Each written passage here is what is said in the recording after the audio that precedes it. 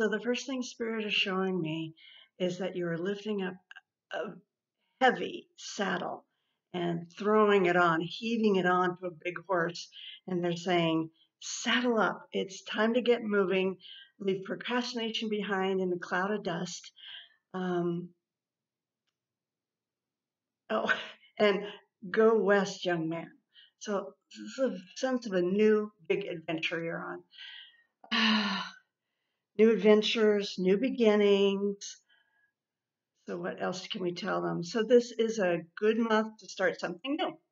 A new diet, a new job, maybe taking steps to start a new business.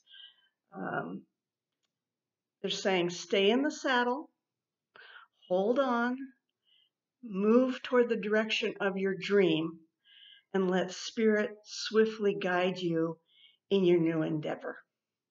All right, thanks for watching. And Aries, keep up the good work.